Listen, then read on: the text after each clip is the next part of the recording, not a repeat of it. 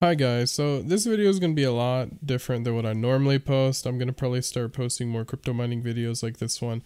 Anyway, so to those who have LHR light hash rate cards, graphic cards, there's actually a 100% full unlock now. So all you have to do is manually update HIVEOS NBMINER since HIVEOS hasn't pushed out this update yet. Now I estimate that it'll probably come out tomorrow or the next day, but so to do it early, basically all you have to do, you're gonna want to click on your mining rig. You're gonna want to go to flight sheets. Now if you already have a NBMINER flight sheet in place on your mining rig, then you could ignore this step, but for me, I'm using T-Rex, so to demonstrate, I'm gonna select all this.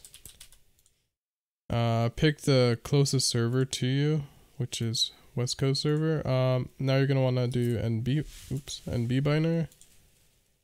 You're gonna want to make sure it's on the latest. You're gonna want to click create flight sheet. Okay, now that the flight sheet is created, you're gonna want to click select worker up here. 2700K. And you're gonna want to click flight sheets. You're gonna want to pick the one we just made, which is this one. You're gonna want to click blast off. Now you're gonna want to wait until the mining rig actually puts that in place, which you can see there. It'll go green once it's done.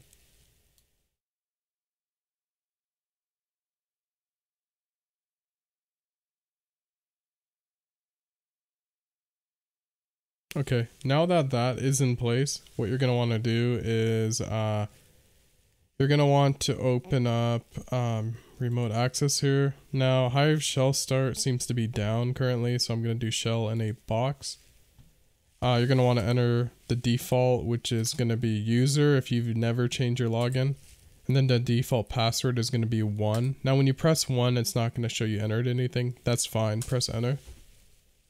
Now you're going to want to right click and then select paste from browser. Now I'll have this command in the description for you guys to copy and paste. So gonna want to right click, click paste, put the command in there, click OK, enter.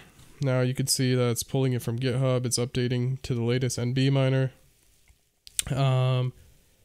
Now that's basically all you have to do. So this is just a manual NBMINER update.